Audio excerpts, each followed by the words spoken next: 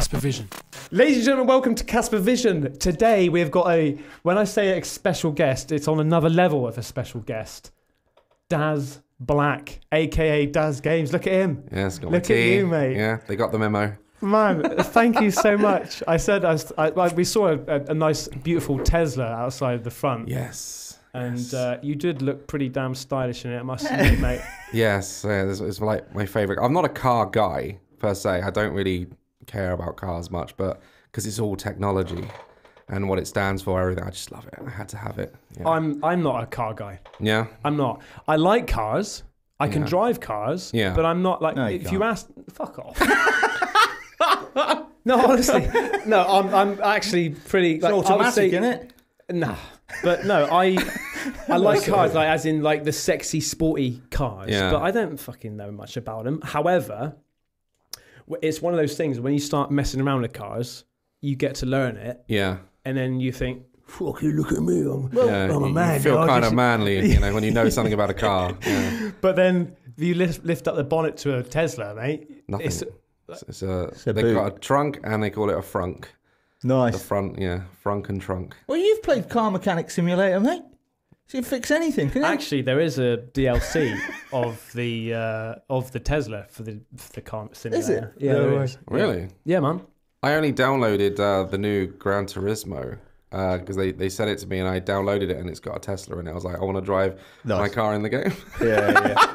Then I deleted it afterwards. I was like, I'm done. Yeah. But what you right? Okay, so listen, I'm gonna have to explain sort of how you're here, why you're here, because I obviously started up this podcast. I was like, who we can get in? Who could we get in? And when I was on live stream on Twitch, because I also live stream on Twitch as well. Yeah. I was asking people, I was like, who should I get on? And I think it was YouTube. And your name popped up a hell of a lot. And I remember seeing you in London. You probably don't remember me. I do. Did you really? Yeah. When you emailed me and said I'm the guy from the Jelly Smack thing, I was like, I remember that guy. Oh. I remember saying that. Oh, nice, man. Daz remembered me. Yeah. But I have to say, man, when I saw you there, you were like this fucking pimp going around. Like I'm the least pimp person ever. Like honestly. And when I saw you, I was like, oh shit, that's fucking Daz Games. Yeah. And there was this flock of people around you. Yeah. Were they your friends or were they just people latching onto you? Dazzlers. The Dazzlers, Yeah, the Dazzlers, mate. It's a mixture. Like now you've got, when you go to these events, I don't really know anyone anymore. Like all the bigger OG YouTubers have kind of retired or they just moved on or moved abroad. So when you go to these events now, I purely go like for the fans just to meet, them. And you get all these like TikTokers who, when they were 13, 14, they were watching me on Vine, and now they've become creators, and it's just a mixture of like fans and creators. Nice. Because I go back to the Vine invasion when Vine, invaded YouTube, and it was just all these big Viners blowing up, and they were like the next generation. Now it's TikTokers doing the same thing. So it's crazy how like the growth of that TikTok. It's mental. Because you're on TikTok as well, aren't you? I am, yeah. I got on when it was Musically, but just to take the piss. Like, I thought it was terrible. And then it got taken over. And I was, at the time when everyone was doing all the dances and I say dancing, like I use that term loosely. They were just doing Musically, and I thought I'm just going to upload how I did on Vine and just do comedy. And they actually got in contact. And that was the reason why they added a comedy page, because me and a few other people. No way. Yeah, they were like, we actually like this. This is the direction we want to go. And then it became TikTok, and off the bat, my content was already ready for comedy. Like, nice. So yeah, just me making fun of the app. Mate, I've seen obviously Daz Black, your sketches that you do, mate. I'm not being funny. You're a good actor. Oh yeah, thank you. Yeah, man, I love it. I love You're it. a good actor, mate. And I remember because as a kid, I've always wanted to be an actor. Yeah. From the earliest I can remember. Of course, Ian McNeice was on there. I Yeah. was trying to drop in like, I'd love to be an actor. Just sliding a headshot across. Yeah, get me a job, mate. Get me a job. Yeah. But I also, I'm going to go back to Jelly Smack in a minute, but I thought I'm going to have to look into sort of a little bit of, analytics, a little bit of data, right? And I thought, how many YouTube channels are there, right? And I put in how many YouTube channels are there in the UK, and I think it's come up like 30 million, right? Yeah. Do you know what rank you are? I think there's like two different ways of doing it, isn't there? There's like separating all the industry channels like MTV and that aren't singular YouTubers, or just counting it as a whole. But I think am I in like the top 100 or something? You're like 15 in the UK. Holy Really? shit. Are you really? 15? No 15. way. You're man. 15th, mate. Wow. No way. That's a crazy. fucking I didn't know that. flex. I didn't know that. Wow. I was like, shit in hell, I have What are 30 you? million. Well, if you look on Social Blade, I'm, I think 900. Yeah. Still fucking good, if mate. you know, out of 30 million. Yeah, like, yeah. Jesus. That's right, isn't it? Yeah. Not as Catching up. I think I'm 29,999,000. Yeah, man. But you've got what is it? How many you got? 8 million? No, 7.5 million. 7.5, yeah. And then also on Daz Black, it's like 1.5 million or something. Is it like 1.5? that. I thought it was only just hit. What? I don't. I You know, don't you don't look at it. care. I don't pay attention. When did you stop looking? I mean, when I was on Vine and I could see myself going to like 1 million, I was like, I'm going to hit 1 million followers. And then I hit that and I was like, amazing. And then, I don't know, just after that, really, it's just enough. You're not saying that I'm like, I don't care. It's amazing that many people want to watch me and follow me. But I don't know. I don't really like pay attention to numbers. To me, it doesn't feel like a job. I'm just lucky enough. Yeah, that is a job, and I earn a living from being a twat full time. So Yeah, but there's professional twats, isn't there? yeah, You know what I professional mean? twat. You know, That's on my business card. Oh, that's cracked then, isn't it? Hello. Yeah, I don't know what that is. That we won't pick that up, but no, I know what you mean. But it doesn't for me. It doesn't feel like a job because I've only just become full time in the YouTube life. What? Yeah. Year and 2-3 months. And mate, it felt so good to just say "fuck you, man" to my 9 to 5. Yeah. You know, because as you know, like it. I mean, fucking hell, the struggle to get to where, you know, especially where you are, mate. Well, I had a lot of jobs. What was your last job before this then? Before you... Construction.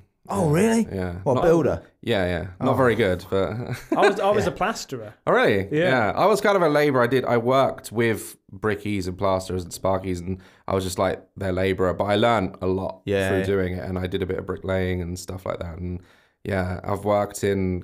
My first job was KFC. Yeah, man. Mine was Mackie D's. Yeah. We that's how we met. That's how we met. Yeah. Oh, really? Yeah, we were Wow. like 18, something like that. 17, Junk food 18. bringing us all together. Skateboarders. Yeah, we skated a lot. Yeah, skateboarding. See, all my friends skateboarded, and I could never ever do it. I couldn't either, mate. I just tried. I just sat there and I held a board. I bought a board and I just couldn't ride it, but I just wanted to. Did you try? Yeah, I did try, and I really hurt myself. And that was it. It's not like the trade where you look busy, just hold a hammer. Yeah. Yeah. I just want to look the part. That's all. I hurt myself really bad though, didn't I? On skate. You did, mate. Going down the half pipe. Broke my leg 6 places. See, I've never done bust my knee. drop in. I was like, I just tried standing on it. I was in a place called Bottle Alley in Hastings where I grew up, and I thought, I'm going to learn to ride this thing. I want to, you know, and there was a girl I liked. She was a skater. She was awesome. I was like, this is it. I have to do something. So I tried to just stand on it and just push off. That was it. And I bought these new skating shoes. And I put one foot on the board and one foot like sideways on there, and my legs started going apart. My foot stayed on the grip was so good on my shoes. And I slowly did the splits. I went all the way down until my ass touched the ground. I sort of fell sideways. Shit. And oh my God, I was shaking in pain. And then, mate. she was the first one to see me like that as well. So that ended. You didn't get the first date. No? Yeah, I was never going to be a professional skateboarder. Oh, man. That's how I broke my leg. Really? I dropped in on a half pipe, and my back foot stayed on the top of the ramp, and my front went down with it. So I just split at the top and then just bang, snap. And I just stood at the top laughing. Yeah. I felt so bad. That was my knee, man. Oh, was that your knee? Yeah, I broke my leg before that at the youth club. Yeah, That was another time you laughed at him in pain. he wasn't there then. He wasn't there, man. Oh, mate. But just going back to Jelly Smack, because how are you involved with Jelly Smack in any sort of way? Sometimes I don't have anything going on at these events. They just invite me. and I do like meet and greets, and that's the sole reason I go. But all these companies, as soon as I go through the door, they just want to like sell me their product, which is fair, you know. That's kind of what we do. So at that time, I think Jelly Smack were just showing me that what they do and, you know, how they want to like.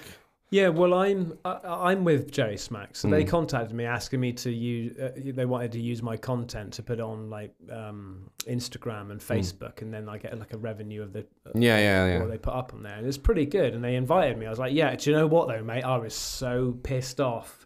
Really? I mean, to be like honestly, I've got nothing bad to say about them. They're really nice people, professional and that. But you know, when you assume that something's going to be you know, great. And I drove from Newquay to London that morning, right? Wow.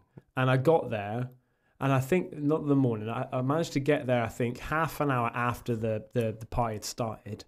And of course, it only went on till 11 o'clock. So you missed it. No, I didn't miss it. I was in there, obviously. Okay. We saw each other. Fuck me, what's in that tea? You're talking about, okay, I thought this was another time that you went to see them. No. I went in there. And I was expecting it to be sort of like a 3 or 4 o'clock in the morning, massive party. Yeah. So I drove all the way there, like 7 hours or whatever. Got there, spent about 2.5 hours in there, and that was it. Yeah. And I was like, the lights came on. He goes, "Well, that's it. We've only got the license to the X amount of time." I was like, "Oh no, mate." Yeah. That they just care, like these events. Like I've stopped going now. I'm not going to the next Summer in the City. I'm not doing the next VidCon. Like VidCon USA, they invited me out. Like the first time I went there, I had to like pay for everything, pay for my flights, everything. And bearing in mind, creators like us, the reason why these events exist, why they draw in and sell, like, and creators never get paid. I mean, nothing. So the first time I went, landed, went to the event, and I had like a badge, not even a backstage like pass to go with the big creators or anything. So I was allowed to go to the floor. You are a big creator. Yeah. At the time, I was on like 3 million. That's quite a big creator. And yeah, I went out on the floor. I obviously like got mobbed, loads of fans, security, just like you have to leave. So I'm here in LA. They upgrade my pass so I can go backstage. I was like, right. So I've got no panels, nothing at all. You've announced I'm here on your website, but I can't even go to the event. I can't go on the floor. I can't just sit backstage. I was like, why am I here? And they did the same this year as well. They invited me out, like, we can give you like a VIP pass to the backstage area. I was like, okay, is there any panels? Is there any like meet and greets? And it's like, no. So I'm like, they just want to use the name, Daz Black is coming. Daz Black's here. And the hope, but you're not allowed it on the floor for security reasons. So no one's going to see me. I'm not going to get to meet any fans or do any talks. I'm just... And they're like, you got to pay your flights and everything as well, and your hotel. That I'm like, no.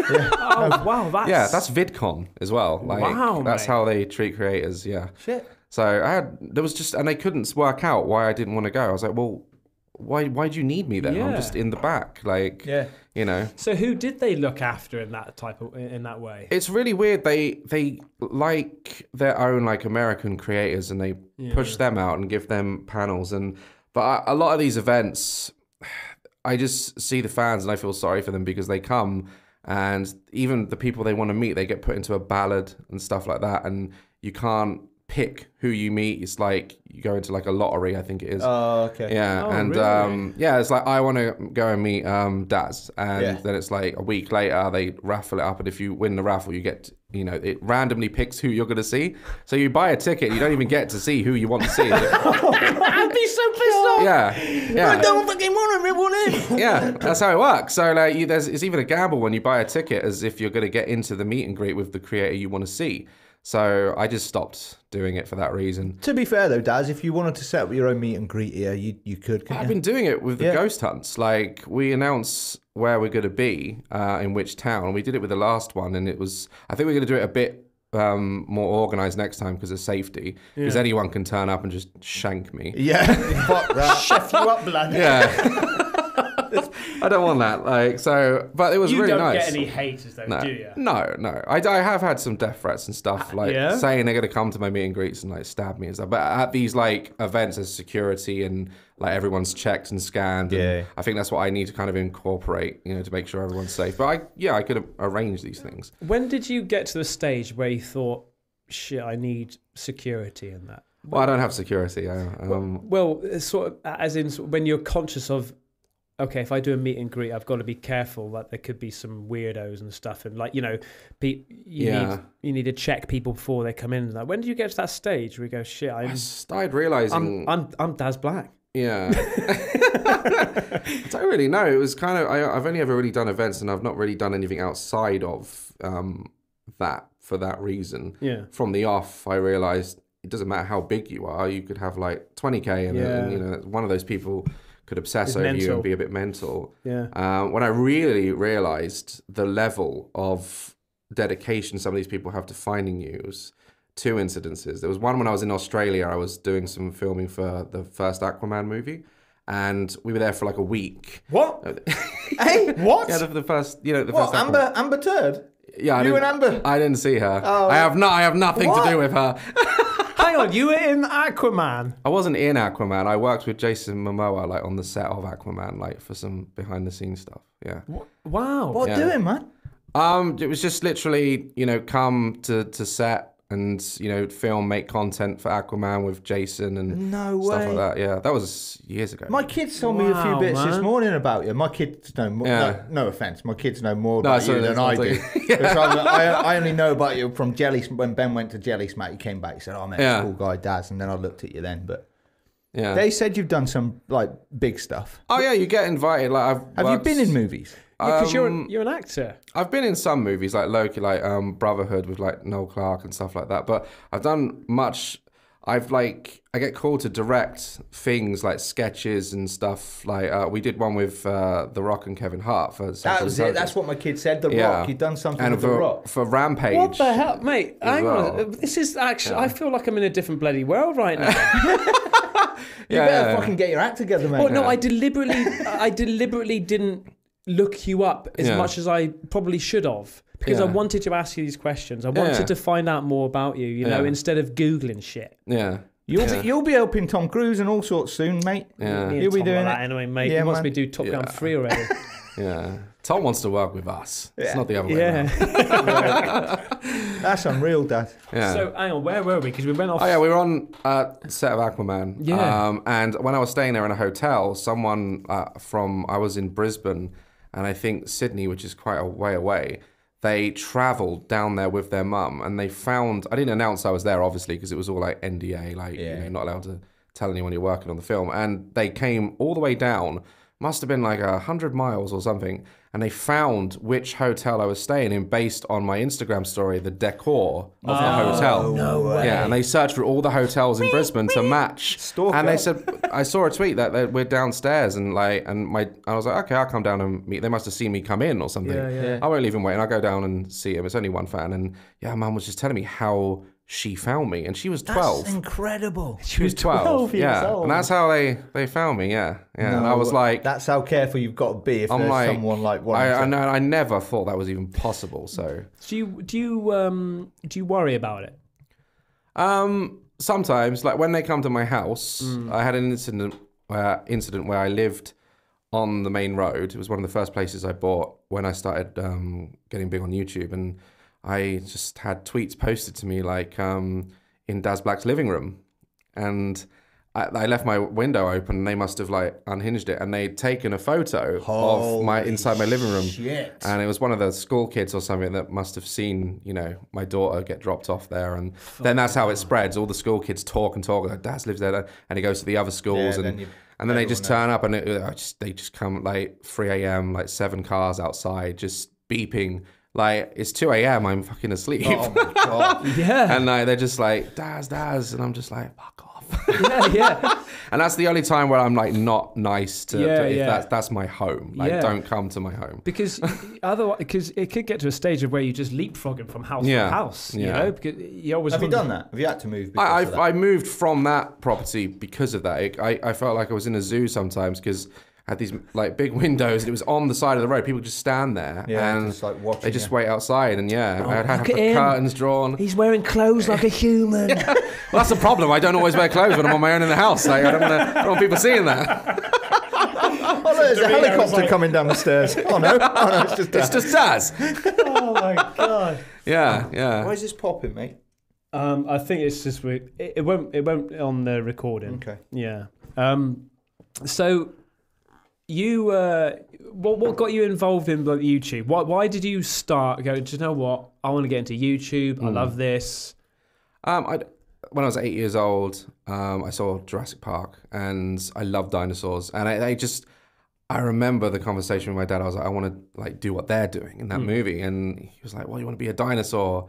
I'm like, no, you twat. Like, I want to be the people running away from the dinosaur. Like, he's like, oh, an actor. I was like, yeah. And I was like, ever since then, like all through school, drama classes, everything, I would like take part in everything that was. But my family would just, work, pay your bills, die. That's the dream. Don't bother. Yeah. Hence why I went through so many jobs, because I just wasn't happy. And then when I was about 20s, well, I started YouTube when it basically started in 2005. Right. And I started uploading random, crap like that made no sense, just stupid, dumb. And it was funny because this is way before short form content, and I was uploading like 5 or 6 second clips of just me doing random stuff. Right. Even though at the time I think you could have like a minute or something was like the longest time on YouTube. And I started then, and it was Vine that really, I got to about 600 followers in like 4 years on YouTube. Wow. And on Vine, I got to 600 followers in like 6 days. Right. So I was like, wow, that's crazy. And Vine was just, I was about 26 when Vine started. Yeah. So you're proper OG, Daz. Oh, yeah. Yeah, man. Yeah, proper OG YouTube. Yeah. Right at the start. The GOAT or whatever they call it. Yeah. Well, you deserve it, mate. Yeah, I've been doing it years, and to still be doing it, like most people lose interest by now, but it only seems to keep going. Yeah, so I'm very honoured. Yeah, definitely, man. That's what I feel like sometimes as well. Well, I feel like it all the time, to be fair. It sounds like a similar type of picture of what I was going through as well. Like I said to you, when I was younger, I wanted to be an actor. I'm a big show off. And then when virtual reality came out, because I've been gaming since since computers were around. Yeah, we had some of the first, didn't we, mate? Yeah. Yes, mate. Yeah. Far cry. I just thought I like gaming. I like virtual reality. I like showing off. Like what I wanted to be an actor. This just ticks every single box. Yeah. I suppose I've been doing it for 7 years, and it was only until because I did gaming. I got probably about 800 videos of gaming on there, and it takes a long time. It's like the editing, the purchasing of the games, the playing of the games, as you know, and it just, I think I got to about 15,000 after about 5 years. Yeah. At first, because the VR, I had that big jump, and then it just went, like, just plateaued. Yeah. And I thought, do you know what? I'm changing it up. Yeah. And then that's why I started doing paranormal and things like that, comedy versions of paranormal. And then it went crazy. But like I understand what you mean when you just feel so sort of privileged. Because also what I've noticed is I think if you're really young and you're getting into the YouTube and you hit it big, I think you've never experienced what the real world's like. Yeah. And I think sometimes, like, people may be able to take that for granted. Yeah. But whereas we've worked at McDonald's, I've been a plasterer. I've gone through, I've worked my way up through the ladder of like, different types of jobs. I was branch manager at Screwfix. Yeah. And then to knuckle down and get to the YouTube, you just think, I never want to go back to that 9 to 5 ever again. Yeah. Yeah. And I just feel like blessed, really do. Yeah. And I'm a firm believer in just knuckling down. But if you're a genuine guy, mate, and you both are, you get genuine people. Yeah. And it's the people that keep you going. And that's it. Like, it's your fans, mate. Your die-hard fans. But you see these channels. What do you reckon about these channels that do get big? Like, you see these channels like 1 million subscribers and stuff like that. And then all of a sudden it just goes downhill and their views are just not there. And what do you think goes wrong? Because you've consistently hit views all the time. I looked last night. Do you know how much your biggest videos got? No. 17.5 million views. Fuck. Oh, wow. Was it on Daz Games? Yeah. Okay. 17.5 million views. I watched one last night. You put on 6 hours it had been on. I think it was on 800,000 views or something. Yeah. That's fucking nuts. Yeah. So, like, what do you think? It's a lot of people, Daz. Yeah. You think I don't know why. Think of football stadium, mate. It's Yeah. like 80,000, isn't it? Yeah. 10 times that. Yeah. It's crazy. That's nuts. What do you reckon about these channels then? It just dropped to nothing. What happens? Sometimes I just think I've always tried to not do the same thing. Back on Vine when I did like the Tea Party stuff, people started calling me the Tea Party guy. And I hated it. I did not want to be known for one thing. So I just created characters and you know, it's carrying on to today. Like, that's why I introduced Ghost Hunting as a new series, and that's new and fresh on the channel. And I'm always doing everything I can to keep people engaged. And I think a lot of people, they become like, say, like a Call of Duty channel. And then they get stuck there. They attract Call of Duty fans. People come there for one reason, and then after a while, when that game or product or whatever dies out, it's, you know, that right now there are channels blowing up through the Johnny Depp and Amber Heard situation because they're just reviewing it, and that's fine. But when the trial ends, they think in their minds, I'm gonna do something else with this new audience, but no one's gonna watch because they're tuned in just for that. So I think it's definitely consistency. I've been doing it for years, and no matter how many holidays and stuff I've had, I've always had content going out. Just keeping people engaged, I think is. But honestly, I literally don't know. Everyone says, "What's the secret?" And I don't know.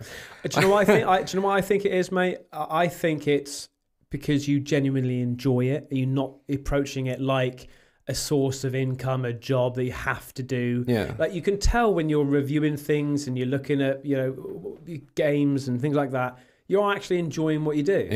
You know? Well, it gives me that sort of platform to do like stand-up comedy and stuff. And that actually led to a full UK tour where I did stand-up from this. And it's... I feel like I don't know. I've done a bit of research, but not enough, obviously. Oh, we're doing tell us a fucking joke. That's the worst thing you can say to a comic. Of course it is. Oh, come on, get up here. Across the road. Think you're fucking funny, do you? It's like a challenge. Yeah. You must have been shitting yourself. It was like to take, because behind the screen in your edit, you can just read what people are going to say. But I always wanted to do it, and I nearly walked into a few comedy clubs, but I was too scared because you have to be there and make a whole room laugh. Yeah. And if you tell a joke that you think's funny and you hear nothing, that's my nightmare. And I'm just like, I want to die. But we did a show in London at the O2, and we literally just went in. I had some material. I was confident with it, and it went really well. And then off the back of that, we did a UK tour, and we're doing the US and Australia next. No way. But COVID has just delayed everying. So but that's next. Mate, that is so fucking. That's amazing, man. You just come back from the States, right? Like a couple weeks ago, a few weeks ago. Yeah, it was. Where was I? I can't remember where I was. America? Yeah, I came back from, because my girlfriend's out there, who I met on Vine as well. And really? Yeah, she's out there. So I went out there to meet her family and stuff and just take a break. And nice. Yeah. So how long is she over there for? Well, she lives there. Oh, okay. So it's like a long distance relationship. Yeah, it is at the moment. We're kind of talking about her coming to the UK. Yeah. Because she's going to do her university over here. Like, she's doing archaeology and stuff like that. Nice. Yeah, it's just really weird because, you know, I always feel inferior because she's like, oh, I just got another A on my exams on like such and such from this era, and I'm like, oh great, I just reviewed a family that won't stop eating their own shit. And it's like, it's really weird.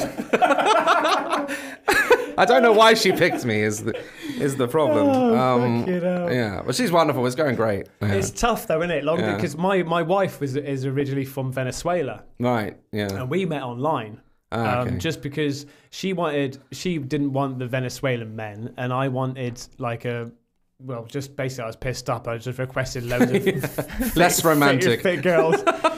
And but it's tough, isn't it? But I tell you what. Skype got a lot of work through those times. Yeah. Naughty Skype. Naughty Sky. Yeah. Naughty Sky. Early days of OnlyFans. Yeah. Jesus. It's crazy now. And that OnlyFans has destroyed dating apps. Because when I first went on to dating apps, it was great. Like, it was really, you were meeting loads of people. But then, obviously, I came away, got into a relationship. And then when that didn't work out, I went back after a few years of being off the dating apps to dating apps. And when I came back, and OnlyFans is up now, like, girls, they just treat it like a business on there. They're always trying to sell me something. Oh, really? Yeah, like, you'll be talking to them like, let's switch this over, like, let's go to like Snapchat or something, which we all know what that means. And you go there, and there was this one conversation I had, and I was like, so the first time I really found out about OnlyFans, and she was like, oh, you know, before we meet, can you check out my OnlyFans? And I was like, what the hell's that? She's like, oh, you subscribe to see pictures of me. I'm like, okay. I was like, how much is that? And she was like, it's £30 a month. I said, £30 a month. So my water bill is £15 a month. I said, what's on there? And she said, it's mainly pictures of my feet. I was like, £30 a month to see your feet. I could go on the beach. Yeah, just Google foot, millions of free feet. Like, and I was explaining, I was going off at her. I was like, and asking her how it works, and she just stopped talking to me. I was fascinated. She was trying to charge me that for a foot. Yeah. But you went in there with obviously intentions of. I just wanted to meet someone, and it kept happening and happening and happening. And in the end, I just came off them because it was just all these girls trying to sell me pictures of their hands and feet and stuff. Yeah, what the hell? Yeah. See, I've apart from obviously meeting my missus, I've never been. This was when dating sites first came out. Yeah. You know, and it was a bit of a taboo subject. If someone said go on a dating site, you'd be like, it was taboo at the start, wasn't it? Don't need to do that. Like, you know, it was just basically for weirdos that couldn't get. Everyone just thought he's a fucking weirdo, wasn't it? Yeah. But I suppose, and isn't it that OnlyFans now? Didn't they say they're not doing any nude now or something? No, they were talking about it a while ago, weren't they? But then taking videos off, I think. Yeah, they lost it, didn't they? Yeah, and then all the creators were like, no, we'll leave. Because there's loads of other sites apparently, and they're going to keep it, I think. Yeah. So you've got 3 channels, haven't you? Your YouTube channels. None of them are OnlyFans. No. I keep telling him to get one. I think he did quite well. Yeah. You've got Twitch as well, right? I do. I'm terrible at it. Yeah. I'll have a whiskey. Yeah. I knew you would. Yeah. I saw it. But so you have got a Twitch because I saw last night. Yeah. You partnered in that. But do you stream on there often? I just don't get the time now to do it, and cheers, mate. Cheers. That's lovely, by the way. This stuff. What is it? Yeah, it's what's it called? Tamavalen. Okay. Tamavalen. It's Scottish. It's not Welsh. We did that last time, didn't we? Yeah. It's good, eh? It's good shit. Yeah. It's good shit. Yeah. Can't wait for the drive home. It's like Tesla Auto. Yeah. Take me home now. Have you ever used that? Can you use that over it? You can. You buy it as like a feature, and I didn't buy it because the UK are going to try and ban auto driving because it's dangerous. So I thought it was no point in that. And it doesn't like our roundabouts or dual carriageways and and on narrow roads. Yeah, things like I've done like the demo mode of it, and it literally, if it glitches or if something thinks or a leaf goes on the camera, it just breaks. Yeah, and it's just too dangerous. Oh, shit. Yeah. In America, like their roads are massive, long, straight. It works better out there, but it's not. It's not a good feature over here, so I just drive it myself. I've seen you go with your roommate as well to the graveyards. And see if your Tesla picks up on the. Oh yeah. We used it. That's a good idea. Yeah. We've used it a few times in ghost hunts to see if we can see spirits walking in front of it. Yeah. But nothing yet. We love our ghost hunts. We've got how many? We've probably done 6 or 7 now, haven't we? Yeah, man. Wow. Yeah. What sort of locations have you done? I sent you a link to one of ours, actually, our most recent one. But I think one of the best ones is where I hired out Bodmin Jail. And that was crazy, man. Have you heard of Bodmin Jail? No. Bodmin Jail, mate. Really? That'd be good. Yeah. It's one of the most haunted places. It's a tourist attraction because there's loads of hangings there from years ago. Yeah, I mean, you know a lot more about the history. Yeah. But I can't remember, to be fair. That was great. That was a year or two ago now, wasn't it? Yeah. But I think I would say the best one is our most recent one. I sent you the link. We went to this random fountain in the middle of a forest, and we had all the equipment out there, and it was just going off, wasn't it? Everything was active, mate. Yeah, shit was going off. He's got this music box. You seen the music boxes? Yeah, got one that was going off. It was like, holy shit, man. Wow, fucking brilliant. We had voices, didn't we? Yeah, mate. What is it? Rest. Ben says, "Are you tired?" And we didn't hear it at the time, but after reviewing the footage, you can hear just rest. Yeah. Like, honestly, mate. Yeah. I get goosebumps just thinking about it. Yeah. Shit myself. See, I'm on the edge. Yeah. Of glory. I knew that was coming. I heard it when you said it. As in, I don't know if I review paranormal footage, right? I react to it, I'm commenting about it. I'm on the edge of whether I believe in it or not. The small seed tells me that like, you know, it's planted where I think there's a possibility it could be, and that's what scares me. So when we go out, we shit ourselves going out. Yeah. But generally, I'm like, no, I don't know. Yeah. I don't believe in ghosts. I think when you're dead, you're gone. Like, so why do you do ghost hunts? It's probably the same reason as us, because we want to find out. Well, I see all these shows and I see all these people having these experiences, and I'm just like, okay, let's go and do it. Like, let's go and I loved Most Haunted and stuff growing up. And, what's that, Sam? Yeah, it's terrible now when you. And he got done for fraud as well. Like, yeah, he did, didn't he? Yeah, but it was so much fun. Boy, I think. Yeah. Here we go, look. There she goes. See, now that's not supposed to happen when we're talking about this shit. That's down in the corner, mate. Okay. One of our sound, one of those is about to go as well. Yeah.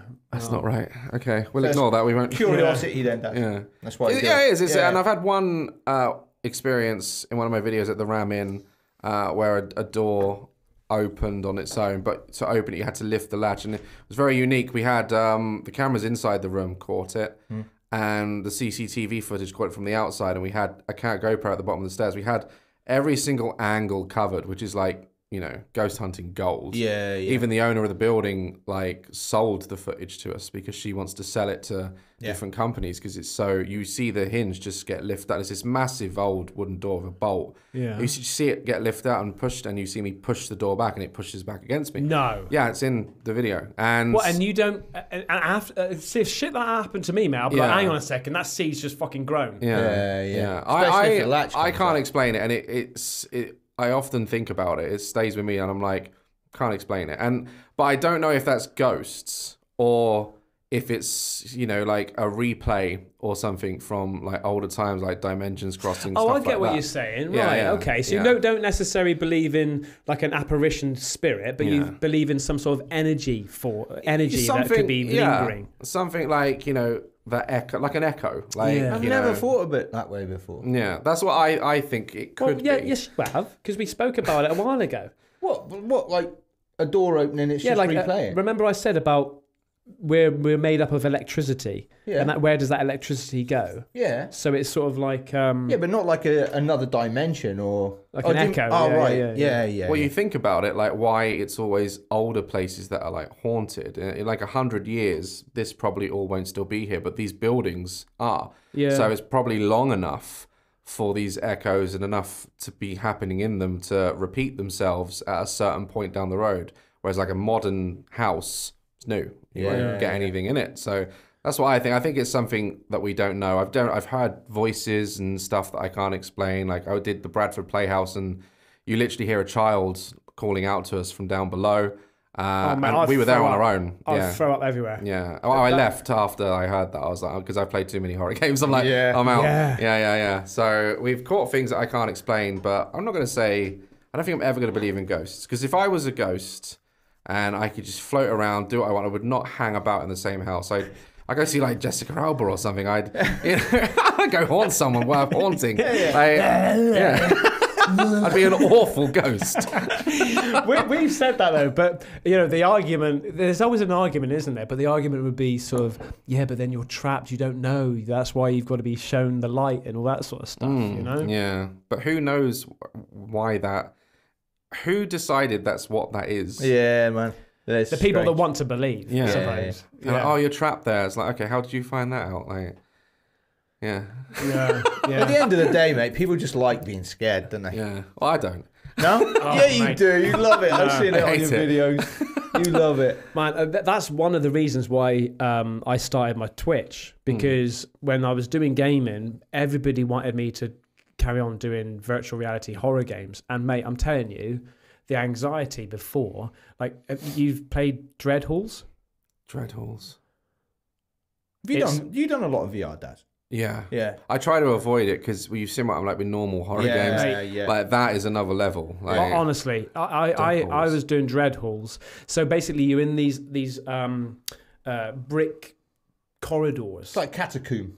Yeah. And you've got like a torch, and you've got a map, and you've got to try and find like an eyeball or something, and then this fucking black spirit shadow bastard turns up looking around you, and then like an alien type thing comes in. It just freaks me out, and the amount of times I had to prepare myself to play this. And it wasn't just that, it was like, oh, you got to play this next horror game. And so my channel had turned into horror gaming basically. And man, the 2D still shit me up, but it was nothing like VR. VR is it's on another level. You used to come off sweating, didn't you, sweating my tits off. Yeah. Honestly. And that's why I did Twitch, because I was like, at least I can go onto Twitch and people can come over and watch me play whatever. Call of Duty. You know, Sea of Thieves. That's what I used it for. I was like, anything I don't want to put on the channel, which is primarily like horror game related, I just do it on there. Yeah. What's your favourite horror game? I am a fan of like the Outlast games. They were they were mental. Yeah. Well, the new one's going to be in VR, aren't and it's going to be co-op as well, which I don't know if is going to have the same effects. I kind of like being on my own on that journey. The whole, yeah. You end up just scaring each other, don't you? Exactly. Yeah. Fucking what's it? What's the one? The ghost hunting game VR. Oh, brain's gone blank. Starts with a P. Yeah. What? What the hell? I can't remember that. If you said me any other day, I would have remembered that. Phasmophobia. I've played that until I just cannot play it anymore. To the point of where it's just like, oh. Yeah. But we used to scare each other all the time, didn't we? Yeah.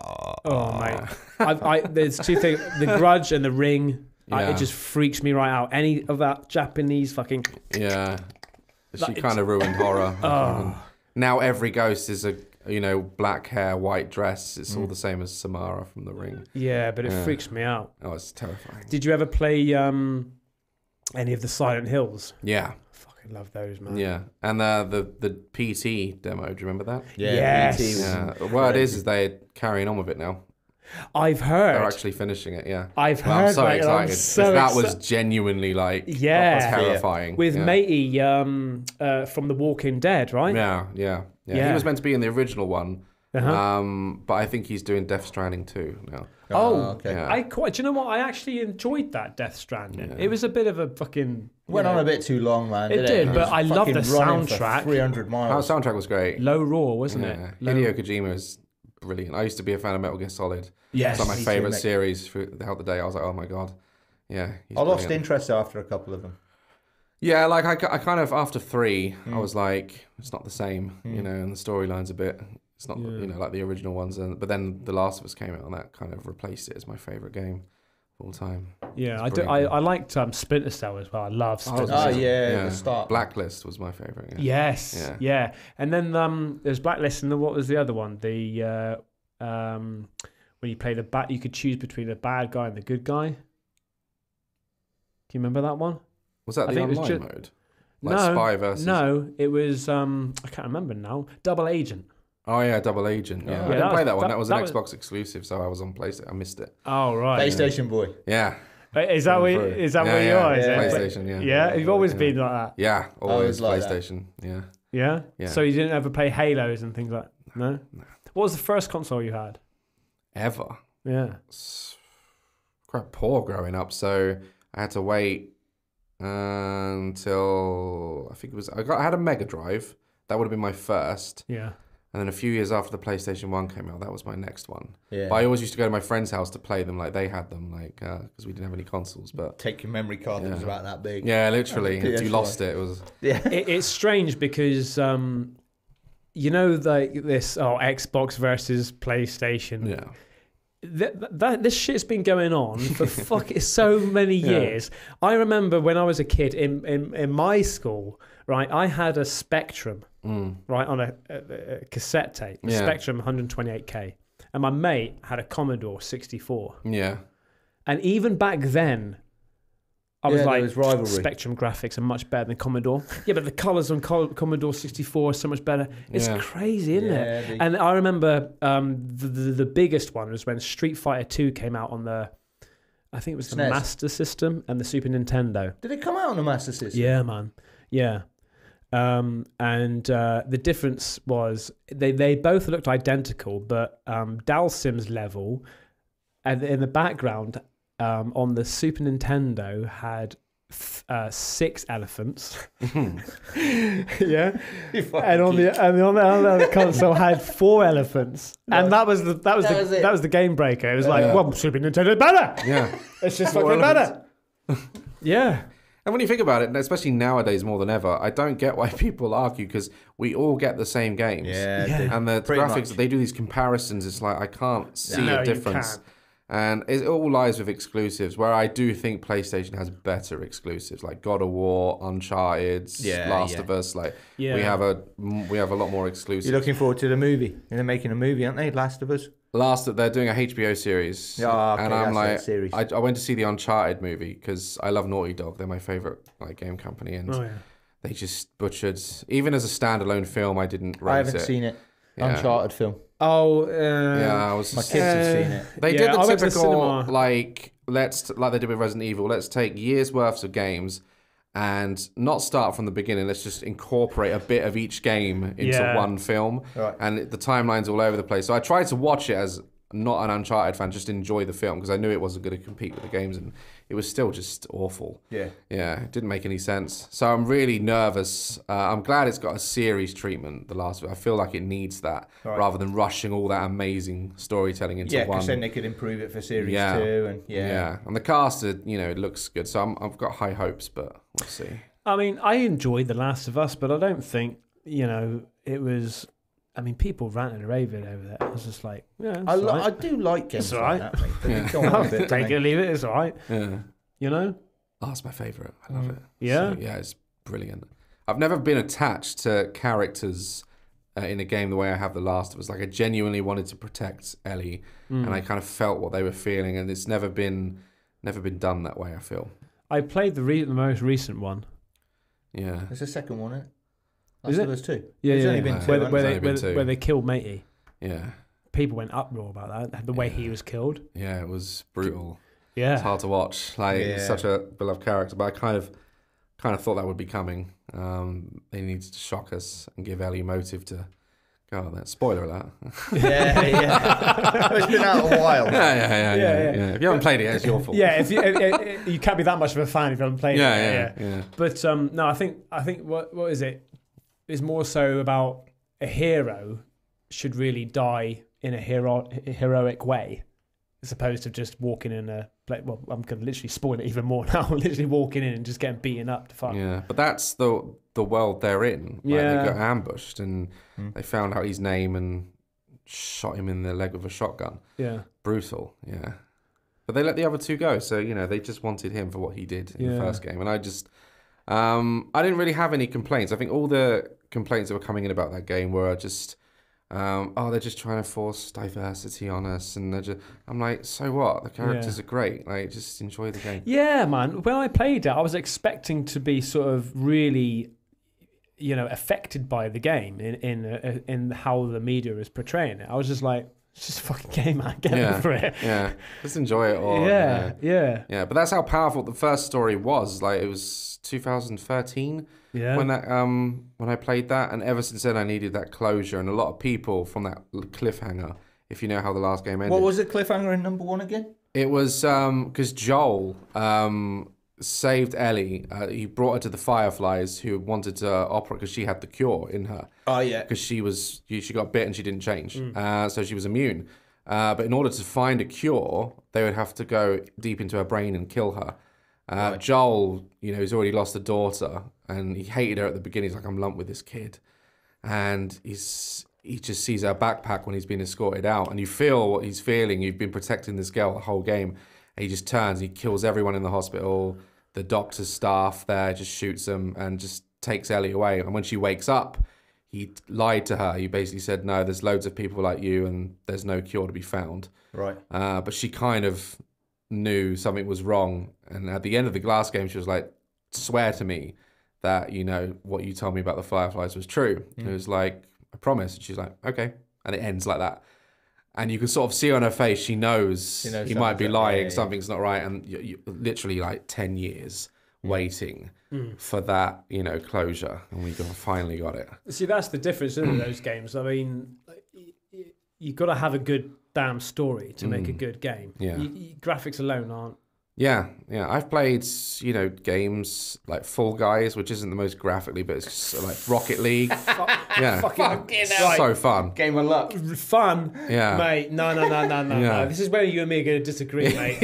Right? Because that fucking, what is it? Rocket League? Rocket League. Is just a game of luck, mate. It's not, mate. You got a skill. No. My boy's good at it, man. No. He does flips and all sorts of shit. No, it winds me up to fuck. If you're playing with randoms and you've got a shit team, it's frustrating because you feel like you're, doing all the work, and then there's no one in goal. It's like, why is no one in goal? Dude, but the thing is, everyone just fucking floats around like this. Yeah. Randomly bumping into shit. But it takes skill to do that. Goal! Yeah, that's why I stopped playing Fortnite, because I liked all the shooting stuff, but the building, like you when you've got them in your sights, they should be dead first. But you start aiming at them, and then like 10 seconds later, they built a fucking summer house. Like they're just there, and I'm like, wow. And I'm there with the stairs, and I'm just like, right, where should I put that? And I had a wall to protect me, and they just. I think the television should go there. Yeah. They're laying carpets, got an interior designer in. Like, what do you want? They've taken it out now, haven't they? Yeah. Well, I just worked with them for the new buildless mode or whatever it's called. Daz, like, what the fuck else have you done, mate? Like, what the hell? What? So, did you not say, well, can I get myself a skin? Is that why they took the build out? Sorry, oh no! They already had the mode. Daz doesn't like the building. Right, we're taking it out. I wrote a lot of letters, and they finally listened. Sorry, Ben, I interrupted your question there, mate. What was it? No, they didn't take it out because of me. Like Jesus, they already had the mode, but they wanted to advertise it. So they're like, "Will you, mention our game, new game mode?" And I worked with Epic Games on that whole mode. It was much better when I played it as well. No building, you just shoot them. Because that annoyed me. Because I was no good at it either, mate. That annoyed me. You just get these kids just go. And you put one wall up and maybe a stair. But have you seen that little meme where like someone shoots somebody, and then he flops out this chair, sits on it, and watches them build this thing. And then once he gets out of the top, he just gets his sniper, just goes bang, and that's it. Yeah. It's frustrating. I mean, for the person that built that skyscraper, absolutely. Yeah. But like, you say about this opportunity of Fortnite, Aquaman. You're clearly the stunt double, right? For Aquaman. I'm Dwayne Johnson's stunt double. That's it. Yeah. I went to. I wrote this sketch. The movie Rampage he did? Yeah. They flew me out to... fucking love that Where game. was it? Somewhere in America. I forgot where it was now. And they flew me to the set of the film, and they rebuilt downtown Chicago for this scene. It was one of the biggest movie sets I've been on. What? And I wrote this sketch that I'm Dwayne's stunt double. And I had a bald cap and everything. And I was walking through the sets, and then I did a scene with Dwayne at the end, where I was just talking to him, acting like he was my friend, but he was just like, fuck away from me. You're just my stunt guy kind of thing. And that was like the third time I worked with him, and he was he's always so up for doing anything, and he's busy. Yeah. He never sleeps, that man. Like, he's so busy. So I always I really appreciate it when these massive stars take time out to work with people like us. When did these opportunities start hitting you, or did you push for them? Did you actually try to say, right, I want to do that, and you reached out to people? Did they just come to you? And if they did, what point? Well, they did. They just, these like Warner Brothers, Universal, they all just email me, and I've got an agent and management as well, and they're always frustrated because they always go directly to me. So you get all the money, you get all the benefits. I said, well, often or not, you don't get paid for these opportunities, but for someone who wants to be in film, to work with some of the biggest names on the planet, sign me up. Yeah. Like they'll usually do accommodation, everything for you. They're really helpful. It's really a positive. Well, I mean, you must be. Do you get nervous when you meet in these people? The first ones I did right off the bat, we did Kevin Hart and Ice Cube down in Miami, and I've never really been much to London, so this was one of my first things. So and we actually got trapped in the elevator with Ice Cube. No way. He got stuck, and he looks scary, but it's all just put on for show. He's a really funny guy, and we talked about it in the interview. I think that was for Ride Along 2 they did. And then off the bat of that, it just kept coming in, like Game of Thrones, everything. They flew us down to Belfast and got to meet the Game of Thrones cast and shooting the original. Where do they live, the Starks? I forgot their. I haven't seen Game of Thrones. No, what? Well, that's a new topic we're going to talk about. Mate. Yeah, you got to see that. I know. Yeah, Winterfell. That's it. Yeah, I've not seen Winterfell. Yeah, no. Yeah, after COVID, obviously, all movie sets weren't, but it's getting back into the flow now. So sorry for my ignorance, but what actually were you involved with though? Well, they usually want people for their audiences. So take like an influencer, and you got like a channel with a big audience. They usually want to do an interview. Oh, okay. Kind of thing. Right, yeah. Jacksepticeye does a few times. And there's loads of people there on the day from different companies, channels, and they just get influencers to sit there, ask questions, put it on their channel. It's, Jack's got nearly 30 million. That's advertisement you can't, get anywhere else. So that's why they initially used us. And I've done a few interviews. Like the last one I did, I think was for the last Jurassic Park, and I got to speak to the creature effects guys, and that was really cool. But I always want to do something more than just sit down and do it, because they do it all the time. Yeah. And they're creative people. Like my favorite one we did, and he was so into it, was I worked with I'm terrible with names. Ben's, Jigsaw. Yes. Oh yeah. Tobin Bell. Yeah. He was at Thorpe Park doing interviews at the new Saw ride, like walkthrough experience. These are like proper built to spec, like movie sets. Yeah. And they wanted me to do an interview. And I was like, let me just do like a 10-minute sketch. And then at the end, he can be Jigsaw.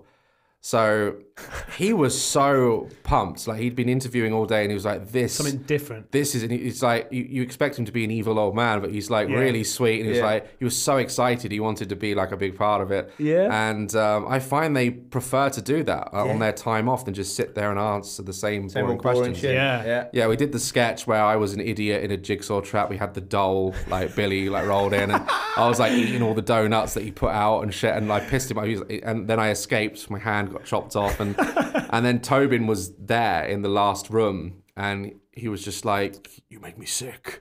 Fuck off." I was like, "Okay, I'm gonna leave." There's a key behind your eyeball. Yeah, he was done with me, and he wanted to do more. He was like, "This is so much fun." Like, and ever since then, I've just wanted to do sketches for the films rather than just interviews. I feel it's a lot more fun, and it gets more views. Yeah, People want to see like you work. They see me working with these people, and they're like, "Wow, that's amazing collaboration." And that's all it is. It's a collaboration. It's no different if two YouTubers were to reach out together and work together. So yeah, it's good fun. You want to get into like doing short films and stuff, don't you? He's always telling me about ideas he's got, but we've never actually done it yet. Yeah, it would be really good. Yeah, you're so creative minded, mate. You could easily do. I love it, like mate. I do love it, but it's the time. It is the time. It takes a lot of time. It does take.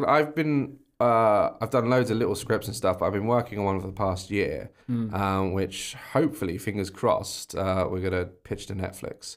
So we'll see how that goes. So that's really just how it starts, having an idea and then just not writing it or doing it or finding it. If you don't know how to do it, just go learn, go do it. You know, what is it, acting or directing that you want to do? Acting, just being in front of, I can do, all of it. I've not got much fear. I just don't think about it. I just fucking do it. Yeah. You know, I love acting. Like I say, I love showing off. Yeah. So I think I have lots of great ideas, but it's needing the person to say, okay, well, we need to do X, Y, and Z then. Okay. You know? Yeah. But if a camera's on me and says, oh, Ben, can you do that? Well, fuck it, let's go. Yeah. You know? Because even in school, it was like, oh, I need a volunteer for the stage. I'm up with my hand, you know? It's been like it since day one. Yeah. So, that's just... I'd love to do something like that. You know? I'll have to get you on board on one of the short films. Mate, honestly, my heart just skipped a beat then when you said that, mate. Honestly, that'd be amazing. It'd be amazing. Yeah. So, what's the next step? I mean, is it going to be YouTube for this foreseeable future? Is that your goal to be in the movies? And I just after a while, you kind of feel like you've hit a creative ceiling. Like you can just keep going up in followers, which is great. Which is why I branched out to, filmmaking and the ghost hunts and doing new things.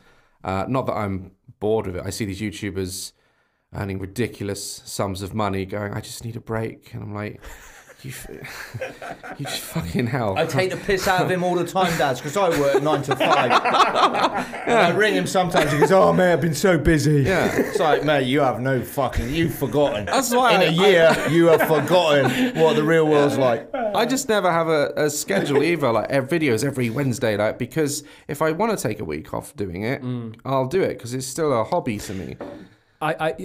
I get what you're saying, but I still have that fear, and I think it's because I'm a little bit older than you, and like all my life I've been working 9 to 5, and I feel like I have to in a way treat it like a job and be I can't take a day off because it could all slip away. Yeah, that fear of it just all slipping away.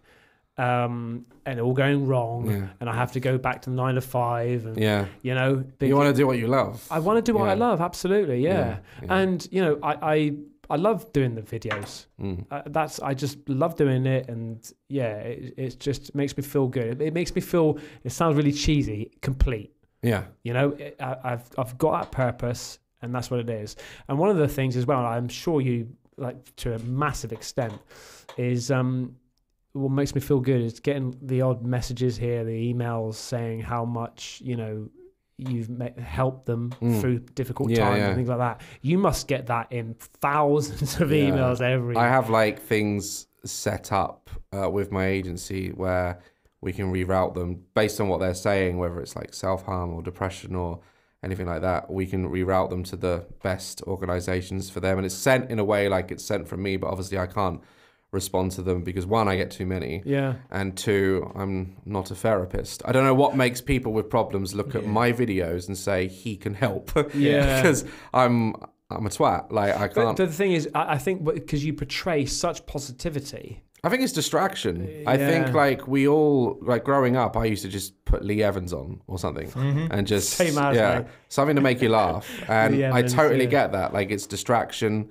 Anything that can distract you from what you're going through is a good thing, and that's why I always say to them, just I'm glad I could be that for you, and they do it for me as well. I was in a very bad place before Vine, and when I started getting all these new followers, and I didn't have any room in my head for anxiousness or depression because I was thinking of new ideas and what things I could film. It just filled my head, and so it works both ways. Like I say, a lot of YouTubers, I'm not judging, but if they're feeling down, they'll need to take a break. And that's good. That's how they handle it. I want to turn the camera on and do more. That's my escape, is getting into a game, talking to myself, which I think a therapist would say is probably not a good thing. But, it helps. So it's, I tell them back to their face. You went through difficult times before YouTube, is it? Or? Yeah. Before, I was having, before Vine, for years, I'd say about 3 years, I was having panic attacks 5-6 times a day. Wow, really? Yeah, it was horrible, weren't they? Right? It was awful. Yeah, you feel like you're gonna die. Yeah. I went for it, and it gets to a point where you're like, if this is life, is it kind of worth it? You kind of start asking those sort of questions. Yeah, that's bad. And that's when Vine sort of came along. It came along when I was having a really bad day, and I just started filming with my daughter. And I imagine having that many panic attacks a day, and then not having them anymore. After about a couple of months of doing Vine, I had to stop and think, I've not had a panic attack now for what do you think 2 months. What do you think it was spurring those on then? It was just like a disorder. I think it was because I had like a death in the family, and the stuff I went through in my childhood, like with bullying and stuff. I think it has like a delayed effect with those things. I always tell people like you're hurt now and you may feel fine, but like 10 years down the line, it's like you'll snap. So always deal with it, in your own way. But yeah, I think it just triggered from all of that and sort of holding it in for years, and then it just came out in floods. And then Vine, obviously, was a distraction. Like, it kept me off of thinking of all these, things like health anxiety. And, so I'm very grateful for Vine. That's why I got the tattoo.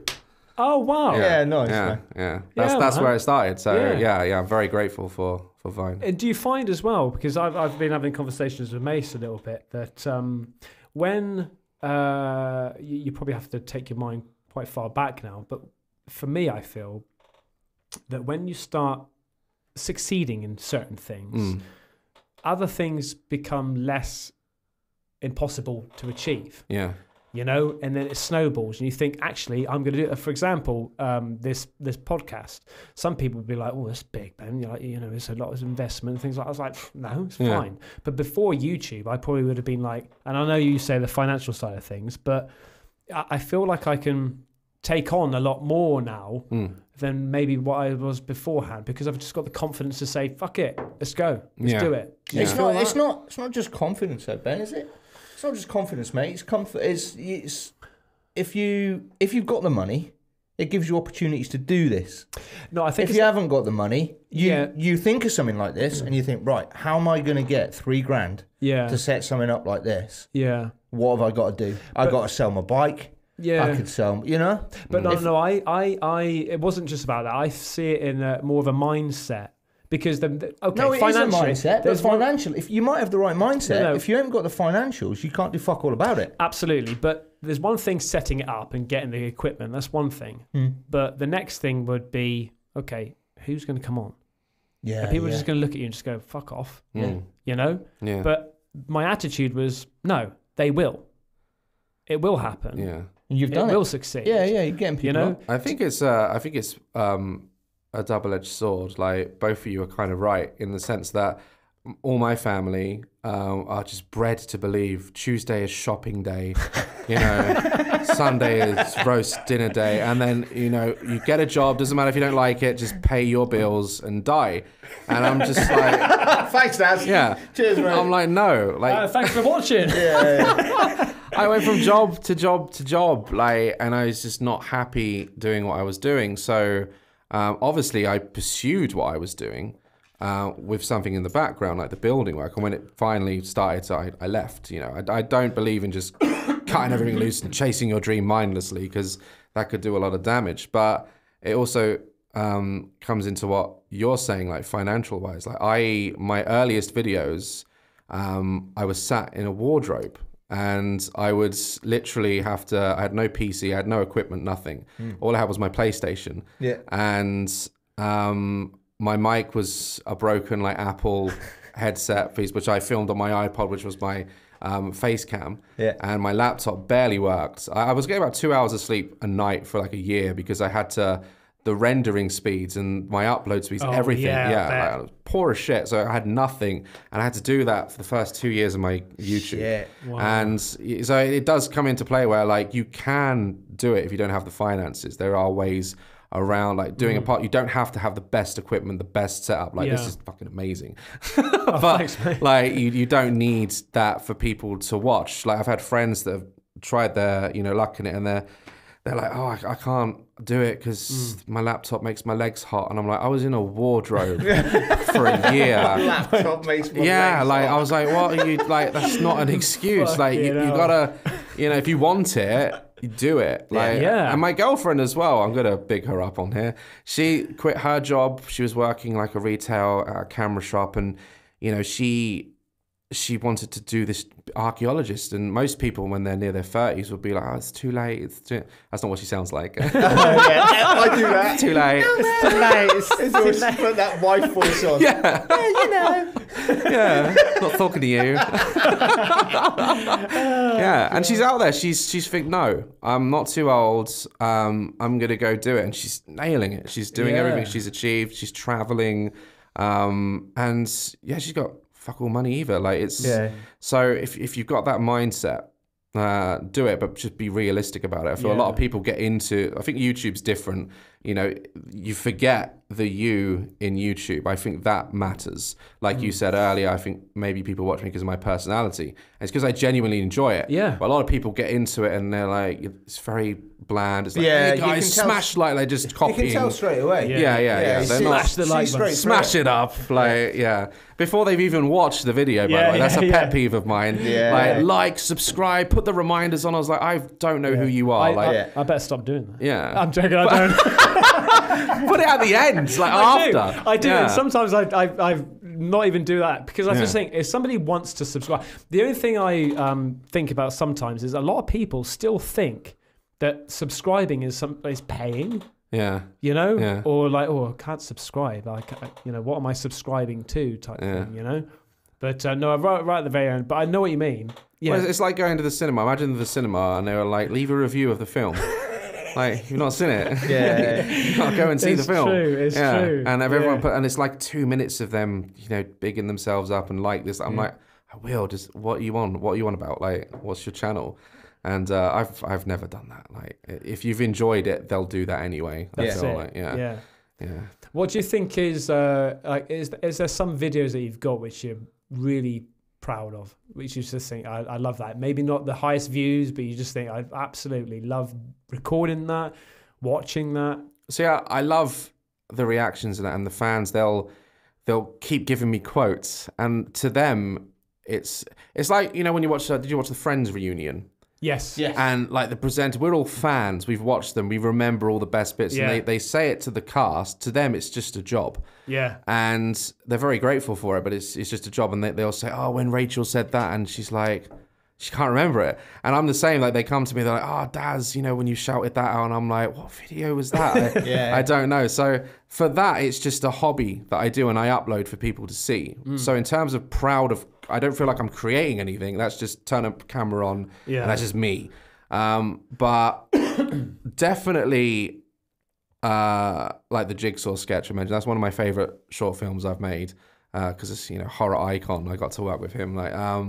And one of my most recent ones, I did a series called Jurassic Park Scientists, where there's like these two scientists that work at Jurassic Park, and they're pointing out how shit everything is, but no one's really listening to them, and it keeps happening again and again and again. And we rented out this massive location, like this big mansion, for the third and final one, and that was great. Like I brought on all my cinematographers, everything, and we just filmed it all in a day. And it looks great. I'm very proud of that. Brought all my cinematography. I know, mate. Yeah. Like, have you got a big team then, have you? Like, I got a production company, yeah. So what's that called? Blackmore Productions. Nice. Yeah. Wow. Yeah. When did you start that up? I started it up as sort of like a limited company, and it's tied into all the YouTube stuff. And my goal with that is off the back of that, just to, not disappear from YouTube. I'm going to do that forever. I think that's something I can do no matter what. Yeah. But yeah, I'm writing more bigger professional things. Like I say, I'm now writing Netflix. For hopefully get something on Netflix. Mate, if you get on Netflix, that's the end goal. That's the end goal. Well, yeah, because it's like I feel like I can keep going up in following, but I need to, without sounding cheesy, I need to feel like I'm achieving. Yeah. And although I still am achieving, I want to achieve something new. So my new goal now, after doing my next tour, is to make something and it be on a streaming platform. Yeah. I don't care which one. It's just progression in yourself. And it sounds cheesy, but this is half the reason why I wanted to do a podcast as well on a different channel, because it's just something else. I love talking, love meeting people, love hearing amazing stories. Yeah. And Christ, you've got some amazing stories. Like, I mean, do you think that a lot of your subscribers know all these sort of things that you? I mean, all the things I've uploaded, a lot of the stories I've told you. But behind the scenes, there's loads they probably don't know that I'm up to. Go on. So I'm looking into an app as well, like making an app. Right. Can you talk about the app? I can't talk about the app. Someone will take it, wouldn't it? Yeah, someone will steal this app. Yeah, so I'm gonna apps could be made like that. Yeah. It's I think it's a very good idea. We're very excited about it. So stuff like that. I'm always, having meetings about. There's a potential. I can't say with who, but someone's offered me a talk show like on TV. So we're gonna see how that nice. transpires. Just stuff like that. Fucking exciting, shit, man. Yeah. Which I think will be great because obviously in the position I'm in, like I can bring in people from social media and like bring like larger people into the show. So we'll see how that goes. I'd love my own talk show. That'd be insane. Oh mate, you're really good at it. Yeah. Well, how would your talk show be different to anybody else's? Would you do the stereotypical? Yeah, just my own desk. That's a good one, John. Do you know who's my favourite talk show host? Is Graham Norton. I love his show. Really very relaxed. I love that atmosphere. You just sat together with like friends and they're just having a laugh. And that's the kind of vibe I'd want to go for. Yeah. But I'd also want to like bring a little bit of what I do into the show. Like if I had my own talk show, I'd have a segment where the audience would call out things, and if they're actors or whatever, we would have to like do improv off of like someone shouts goldfish and that's how it has to start. Yeah. Remember Whose Line Is It Anyway? Whose Line Is It Anyway? Mate, that was class. With the hands and shit with the and there's no one really doing that. So like I'd add little fun things in like that into it. If they're singers, we'd like let them listen to a bit of a song and they would have to improvise a song or just something like that debuts their talent and just fun. Like you'd be great at that, mate. Yeah, you'd be fantastic at that. We'll see what happens. We'll see if anyone like wants to offer me it. And, I saw something on TV late the other night. I can't remember who it was, but there's a couple, and I'm sure they started podcasting. Yeah. And now they've got a TV series. It was on like midnight. Can't remember who it was, but it was really good. It was a husband and wife. Yeah. And it was just different. And their show was fucking ace. I enjoyed watching it. It was something different. And often a lot of those things, that, like you say, they start from an idea. Yeah. And you don't know until you go out and do it. So well done for like all this. This is amazing, guys. Oh, cheers, man. Yeah. Cheers. It's good to see it doing well.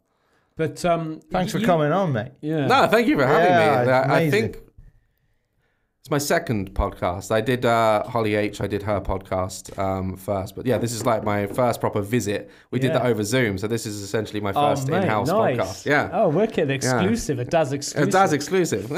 But like you stay out of like the YouTube drama. Yeah. When's the boxing match coming up?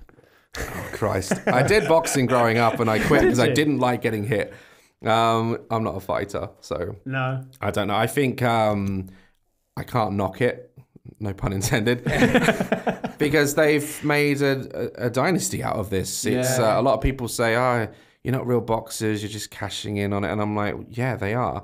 Like, everyone else has got a job. Yeah, all boxers have a job at some point in time. But that's what I feel like those type of influencers do. They mimic what's popular at the time, like with the Conor McGregor and Jake Paul.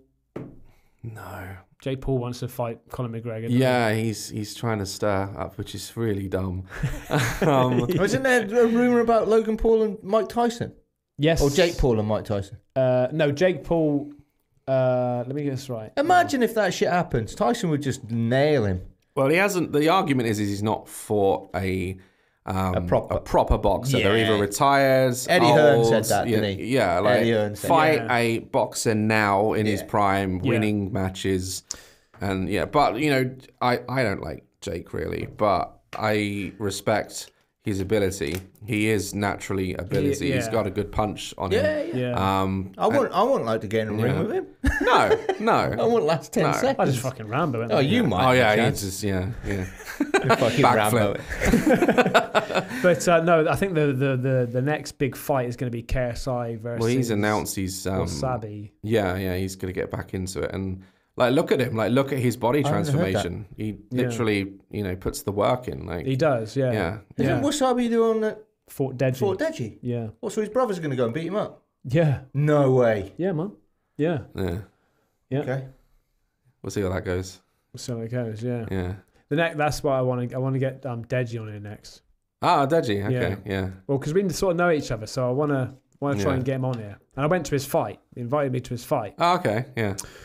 Which turned out to be a complete nightmare to get in and everything like that. The actual production side of it just sort of flopped a little bit. But no, it'd be interesting to see, because I think like KSI,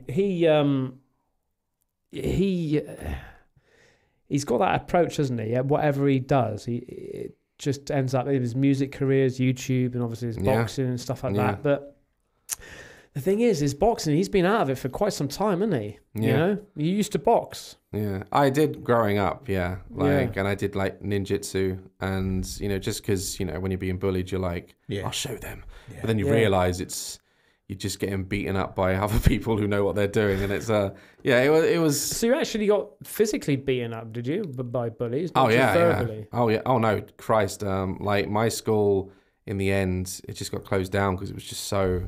And they built like an academy there now. It was down in Hastings. It was really, really bad. What? Was it a rough school, was it? It was a really rough school. Like I got shot in my school. What? Yeah, literally.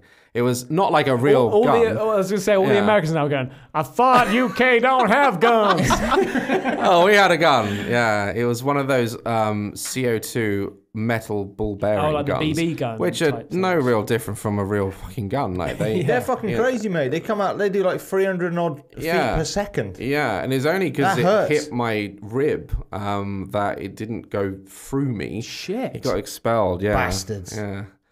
Yeah. Fucking hate bullies. Yeah. Yeah, I do, mate. I do. It was a spit on them, mate. Yeah. There's nothing worse. Yeah. So you learn naturally growing up in a rough place. You say go learn how to defend yourself and stuff. But I didn't like it. I think there's different extents, but I think every kid gets bullied in some sort of way. I mean, I did kickboxing when I was younger. I loved that. I did that for 6 years. Fantastic thing, and it did a lot of good for me. Yeah. But bullying it's something that I think is tougher now, like for bullies in schools, because they're so like my kid, he gets detention and stuff for something stupid things. Yeah. What are your kids like? Do they get detentions and stuff? Yeah, he's pretty good, to be fair. Yeah, well, fuck you then. Yeah. I don't know if he has, mate. I don't know if he has. Like, he's in year one. He's late for school for year one, he's late for school for like a minute, and he'll get a detention. Yeah. Well, I think Jack has for not wearing his tie. Yeah, this is what I'm saying. He forgot his tie one day, and rather than someone fucking lend him a tie, it's right, detention. It's like, oh, come on, man. Yeah. My daughter, her school is, and she's really never had a detention. She's such a goody two shoes. Everyone likes her. And at the moment, she has a problem with her foot. It rolls inward, and she rolls the shoe, like she'll deform the shoe and just walk like that on her foot. And we're trying to get it fixed. And the only shoes that keep her legs straight, because I'm worried about her spine and her. She's had a dislocated knee already. Don't say and everything. Clark's. Oh no, not Clark's. Oh, never. Fucking hell, thank God. No. Nike. The Nike. These ones. What are they called? No, not those ones. Like the white standard Nike Air Forces. Yeah. You just get them in JD Sports. Yeah. Like they are the only shoes that she wears that doesn't let her foot roll over. No way. So I'm like, whilst we're figuring this out, if we need to put something in her shoe or she needs to have an X-ray, like she's going to be wearing these shoes. And the school are like, yeah, but they're not black. And I'm like, yeah, but it's not affecting her math, is it? Like what's on her foot? Like just, and they complain. Yeah, like it's for her health. And I have to keep writing a note like every day to send her in with. And I'm just like, Jesus. How old is your daughter? She's 15 this year. Wow. Yeah. My son's 14 and my daughter's 4. Wow. So I'd imagine your daughter, all of her friends that want to meet you. Yeah, like she's quite popular at school because, every time I pick her up, the kids are always really sweet. But yeah, they're always questioning her, like trying to give her stuff. And yeah, I'm like, just only accept them if they're like cakes and just bring them home to me. Oh man, be laced with something. Yeah. Be careful. Poison me. Yeah. Would you ever contemplate moving abroad, living abroad? Because you travel quite a lot, don't you? Travelled around. I should be going to Egypt in August, which is cool. And then at the end of August to Croatia. Like travel has always been something. I want to see all the wonders. And one of the trips where I like reunited with my girlfriend was in the Amazon. We went down to Colombia, did all Colombia, traveled down to this remote village, and we went up 3 hours up the Amazon River on this boat, and we just docked in the middle of nowhere and stayed in this old like hospital place. It was crazy. So after being to these places, I think one of my favorite places was Langkawi in Malaysia. It's just this little island in the middle of nowhere, and I definitely see me retiring somewhere warm. And, by the beach, just me and my dog, and like when my daughter's grown up and doing her own thing. Yeah. Because I'll always have a place back here in the UK to come back to. Definitely somewhere warm. My mind is still set on like either South America or South Asia or something like that. So, okay. Nice. But only when you retire. So you wouldn't take YouTube over. I mean, obviously you can take that anywhere you like, but you know what I mean? Yeah. Move somewhere and still do, like what bloody PewDiePie did. He's moved to Japan now, hasn't he? Yeah. Yeah, I think I would, depending on like, because he said that the nightmare was, it took him 3 years to get that arranged. And if he could know what he knows now, he wouldn't have done it. And it can be the same with a lot of these other places. So depending on like visas and things like that, but I think I'm gonna go somewhere warm. Australia. Been Australia? I've been to Australia. You like Australia? Oh, it's wonderful. I just can't handle the wildlife out there. Everything wants to fucking kill you, doesn't it? I'm such a pussy. Yeah, same, man. I looked up this log. We were walking in the woods in Australia, and I looked up this log with my camera, take a photo, and then I fucking looking on the back of the screen, and there's all these like giant spiders inside this fucking log, mate. I couldn't see them at the time. Yeah. Imagine that, just jumping on your face, a fucking huntsman or something. Yeah. And lay an egg in your mouth. Well, I went there with that all in my head. Like I was like, and I was like, I'm not gonna let the internet scare me. And when I got into my hotel room, I was like looking at the view, and because this was for the Aquaman thing. It's the only time I've ever been to Australia. Yeah. And I turned around, and there's a huntsman spider on my wall, and it's like this bigger than your hand. Yeah, mate, and they jump. And they're venomous, and I'm just like, I'm shitting myself. And I remember going around my room, like, because I'm like, I don't know if it's going to jump, if it's going to slap me. Like lay an egg in your ear. I picked up, in my ear or in your mouth, apparently. I picked up the phone and I called the front desk, and, they were like, good day, like, what's going on? Like, what can we do for you? And I'm like, there's a spider in my room. I was like, I don't know what to do. Like, I'm freaking out. Like, Mate, you're in Australia. Like they were just like, what species is it? And I'm like, I'm not fucking David Attenborough. I don't know what. I said, it's big.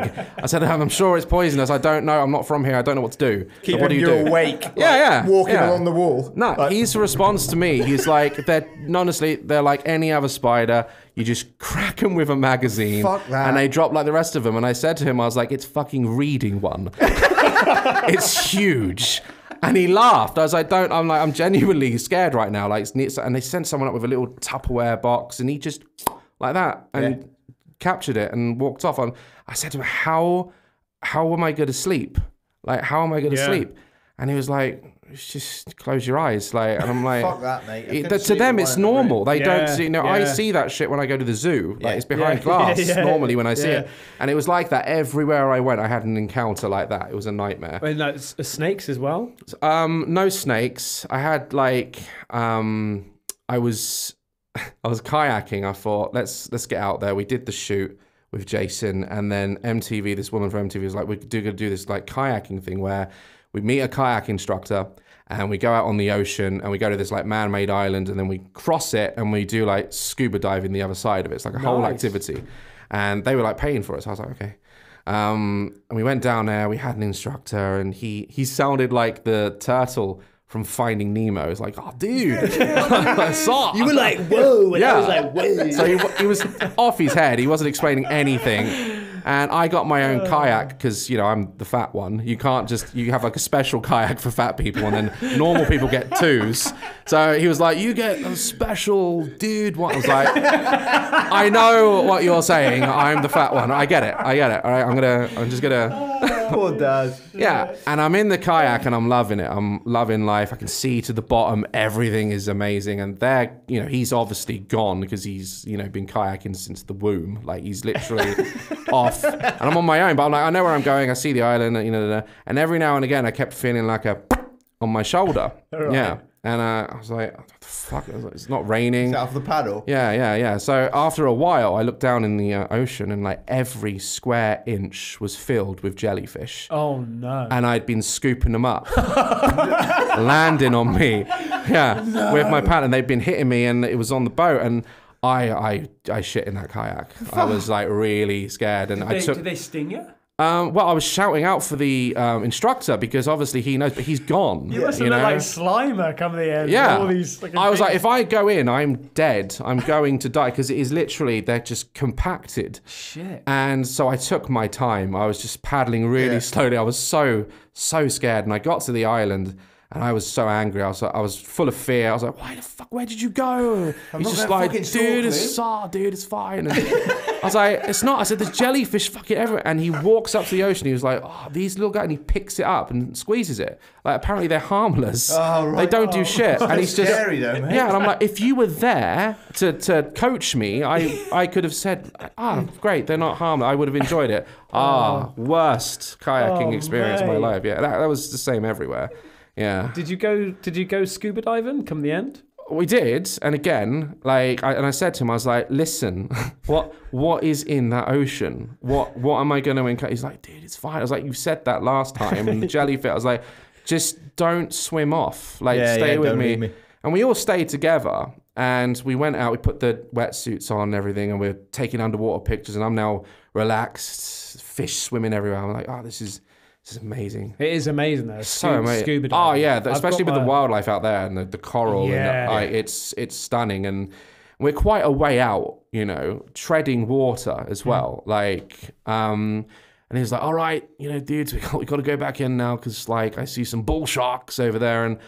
And I'm just sort of vicious as shit. They're they will kill you. They'll eat anything. Yeah. And I was looking at kayak him, and all. I was just like, I fucking told you what is in there, and you were like, it's fine. And now there's bull sharks near us. And I remember swimming back, and I was swimming so hard and fast, my suit opened at the back. I was like, water was sinking in, and I nearly swam out of my suit, and I was done. Swam out of my suit. I was done. No. Bull sharks, yeah. So that was it. That was it for me. That's one of my fears, sharks, mate. Yeah? Yeah, in the sea like that, when you're abroad like that. Yeah. Yeah, mate. I wouldn't know what to do facing one. Well, a shark punch it in the nose. Oh, yeah. That's what they're saying, That's the first thing you do when you see a 20-foot great white, isn't it? They're like, if a bear's coming at you, just stand your ground. Fuck no. Are you supposed to go in the fetal position or something? Supposed to lay on your front, mate, and cover your head with your hands. Yeah. And play dead. Yeah. If a bear starts attacking you. Yeah. Because they just rip you apart until you die. Do you know what? Funny you should say that, because I saw, I think it was a TikTok video, and when you see bears, you think, yeah, they're big, and then you see them scratching up a tree, you go, yeah, they're big. Yeah. I saw a guy, some people have big heads. Yeah. When you look at somebody, you go, he's got a really big fucking head. Yeah. You've got a fucking big head. This guy, he was playing around with this bear, right? So let's go, and he had a big head, and this bear, big fucking grizzly, was just like, and his nose, not his snout, his fucking nose, his nostrils were as big as this dude's head. Yeah, they're huge. No way. I thought you was going to say the bear, the nostrils were as big as this guy's head. I was like, holy shit, these things are massive. I'll tell you what, I was in Oregon when I was last in the States. Have you ever seen an elk? No. Like a moose? No. Do you My know dog's called Moose. Oh, really? Yeah. Yeah. I guarantee he's not as big as the No, it's a tiny little Frenchie. Poodle. I thought I was on another planet. French poodle? Yeah. How dare you? How dare you? A French bulldog. She gets called a pug, mate. That pisses me off. Sorry. Oh, I like your pug. It's like, fuck off. It's a fucking Frenchie. Sorry for swearing. But no, these elks, they're big, right? They're taller than the car. They're massive. Like the bottom of them are like level with the top of the car. Holy shit! Yeah, I've seen a male moose because they're quite vicious. Oh yeah, they're very territorial as well. They'll literally like charge a car and fight it. Like they're huge. They're taller. If I was to stand up, I could probably just crouch a bit and just walk underneath them. No, they're huge, like dinosaurs. Yeah. Because you're quite tall. I noticed that you're 6 foot. Yeah. Yeah. They're like literally. They're about like 8 foot tall. Like and their heads are even taller. They're fucking. I couldn't believe it. And they were just like, "Oh yeah, that's elk." I was like, "No, it's a dinosaur. That's huge." Did they eat them? Yeah, you can eat elk. You can hunt them. I don't know what you use to hunt them. Like, I must use a fucking cannon or something because they're huge. I was so shocked. But yeah, they're massive. Yeah. Bloody hell, mate. Yeah. No. So that's the thing. Over in this country, you're free from anything like that. We don't get much. Yeah. And when you go to these countries, they're so used to it that they don't understand your reaction. And I'm like, we can't comprehend how you look in your shoe and there's like a Sydney funnel web or something. Yeah, mate. I'm just like, they're like, I was like, no, I can't deal with that. Yeah. Knowing that's there. No, I would like to live abroad. If I didn't have kids in a heartbeat, I'd probably move somewhere. Yeah. Quite warm. Because I mean, I like England, but the weather's shit here, isn't it?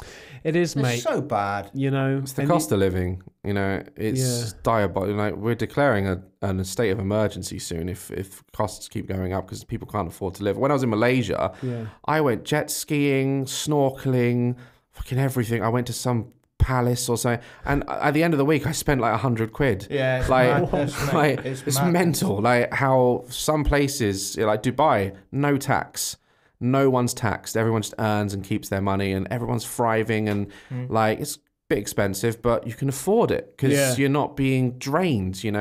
We have bridges here.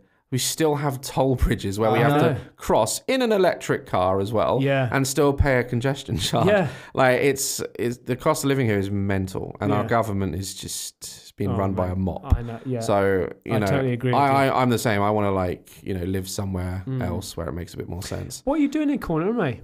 Cornwall? Yeah. I'm seeing you. Well, didn't you say you're coming down to see a friend as well? My friend who visited Dave, who I record with. If you watch the channel, he's someone we do series together. I'm seeing you. Yeah. Oh yeah. That's the main reason I came down here. I thought you were coming down anyway. You were coming down to see a few friends. And because I thought, when you said Cornwall, I was like, oh, that's a bit far. Yeah. But I really want to do a podcast, and like this seems like really. That's so nice of you to do that. Yeah. That's really nice. But my friend Dave, he lives like an hour away. So I'm like, whilst I'm down there, I can go see Dave as well. Right, so it's the opposite. I feel really privileged now. No, I'm down here for this. Yeah. So when are we doing a ghost hunt then? Mate, I'll come and do a ghost hunt. Are you staying down here somewhere, or? I got a meeting about my app in London tomorrow, so I think it's a 5-hour drive back. But I just love driving. I love seeing traveling more, and it's you would in your Tesla, mate. Yeah. Stop off at the services, have a cheeky Macca's. Have you been to Cornwall a lot? I want to bring one of my bucket lists is to find treasure, and I've got a boat up in Hastings. I've just sold my smaller one. I've got like a bigger one now, and I want to bring it down to Land's End because I'm obsessed with the Merchant Royal. The shipwreck lost at sea, and I really want to bring my boat down here with metal detectors and stuff and see if I can find just at least a coin or something, because I metal detect and everything, and I want to find something down here. So I can't remember when I was last down here, but I'll be probably coming back a lot more. Yeah, that'd be great, mate. Yeah, because let me tell you that I've just passed my scuba. That's what I want to do next. It's one of my next goals. Well, I'll take you down to a local scuba place. They're amazing. Yeah. So I took my son. I thought, this channel, this Caspervision, used to be vlogging. Yeah. So I did a couple of scuba vlogs with my son and things like that. So I just passed that, got my certificate, and I found out that just the wrecks around Cornwall, there's more wrecks around Cornwall than the whole of Europe. Yeah. Yeah, I've got like the navionics and stuff on the boat, and literally all the charted wrecks, you can go to them because that's where I go to fish. You fish off of the wrecks and the reefs, but when you look down this end, it's everywhere. Like there's so many. There's got to be stuff. You like down fishing? There. Yeah. I'm a fisherman. I do freshwater, and now I've got the boat. I do sea fishing and just cook up some mackerel, and it's amazing. Oh mate, I went sea fishing 2-3 weeks ago. Yeah. Caught fuck all pretty much, but it's still out of season technically. But if you know what you do, I'm still learning sea fishing. So, but I primarily in the back of my head, I was like, if I get a boat, I can do boats away. Mace loves fishing. Don't love you, mate? fishing. Yeah, love it. Well, if I bring the boat down here, you guys have to come out and man. Yes, mate. Go diving and fishing, diving and then fishing. fucking ghost hunting on the wreck. Yeah, oh, mate, imagine that. Imagine an underwater ghost hunt. Never been done. Yeah, I don't know. Could go viral. Fuck that. Yeah. We search for ghosts on the seabed floor. But that would be good, mate. Yeah. Like, obviously you got your thing, but if ever you're down here and you wanted it, or we could go up to see you and do a ghost hunt or something. That'd be amazing. We're all over the country. We've done them in Wales, Northern Wales. We travel like anywhere. We're planning to do stuff in America and stuff because the ghost hunting's really taken off on the channel, and we're hoping to do something like live one day and stuff with it. So yeah, we'll be traveling here, there, and everywhere for everything. I'm keeping my mind open to. And you take your girlfriend with you as well. I've seen one where you went with a girl. Was that your girlfriend? Which one? Oh, in the olden days. She was my girlfriend at the time, and in the olden days. Yeah. About 5 years ago. Was it? That wasn't 5 No, years that was ago. what, about three? Right, three, maybe, something? maybe. Yeah. Yeah, I watched a couple of your ghost hunts. Do you ever feel like sometimes? Sorry, Mace. Sorry. Do you ever feel like sometimes, because you're saying about it, like we, this production team, and we're gonna do this and with my channel. Do you ever just feel like, fuck off? I just want to be me and the camera. No. Like when you seem quite shocked that I come down here to do this. I am genuinely because I have this assumption that that's the thing. When you get to a certain level, you can become a dick. No, not a dick, but sort of like because you've got so many other things that are more beneficial for you. Just busy. That you'd be like, well, how much are we talking? Or that's the difference. Like I feel like a lot of influencers, they only want to, what am I going to get out of this? How's it going to make me get more followers? And I've always, my friend Dave, I make videos with him all the time, and he's doing really well now. But I don't look at someone's following and think, they've not got millions. Why should I do it? Like if I want to try it out and if I want to enjoy myself, I'm going to go and do it. So I don't see why. I get why people make the assumption because that's the standard. That's how people treat other people in this industry. Hence why I don't have a lot of friends in this industry and I don't go to a lot of events because people just treat each other and backstab each other for fame. And it's because you must have met so many big YouTubers. Yeah. Met PewDiePie? Yeah. I've not met him. We used to speak in the Vine days. I met his wife. She's lovely. And I bump into JJ at a few events, and we talk. And well, when you see JJ, please, because I've got my guys, the Casperians, all right, tweeting like crazy because I want to get on top of this bloody charity football match he's got going on. Oh, the Sidemen. I think you meaning to get on that, mate. I dropped him a message. I was like, I'm ready to play some football. Like he hasn't got back to me, but he must get like so many people asking him, and I don't know him personally. We just bump into each other at events and know each other. Yeah. We'll just maybe put in Caspersight, Ben. Yeah. I'll slide him your headshots again. But like it must be it must be quite. Yeah, I'll never leave me alone. I'm never people I want to work with. Obviously, sometimes their intentions are like that. They're like, I want to work with Daz because I can get something out of him. And unfortunately, 90% of the time, that's the case. And you develop trust issues from that. If I like the content, if I like the vibe, I'm like, I want to do that for fun. That's so nice of you, mate. Yeah, and it has been fun. I've come down. I've been able to see my friend Dave when I was down there. I've made a trip out of it. Got some time on my own, and my team, ghost hunting team, they've got their own channel and they do a lot of stuff for TV. So, and I've got they're amazing friends. I've made such good friends out of doing it with them, and they don't have many followers, but it's not the point. It's my missus, because I said, look, Daz is coming. And my son just went. My kids were exactly the same, dude. And my missus goes, we need to get Tyler there. I said, I can't just, no. I said, what do you mean we need to get Tyler there? Baby, Daz is there. We need to get Tyler. We need to get your boy to you should have brought him down. I said, no, I can't take advantage of that. No, he's going out of his way to come. I said, that's just not professional, baby. You should have brought him down. Baby, we'll make up some excuse that you've forgotten something. We need to get him there. I'm like, no. Well, we'll do a video for him or something before I leave. Oh, no. He'll love that. Amazing. Yeah. Well, actually, funny enough, you've got an idea. We've brought. That was my idea because my kids absolutely love Jack. My eldest, he's 12. Yeah, absolutely loves you. Mate, for a week. My Daz Games is coming in. My dad's meeting Daz Games. I brought his controller and a pen. So I'll vandalise his controller. That was a really good idea. So I thought, well, sorry, I'll bring my boy's controller. Yeah.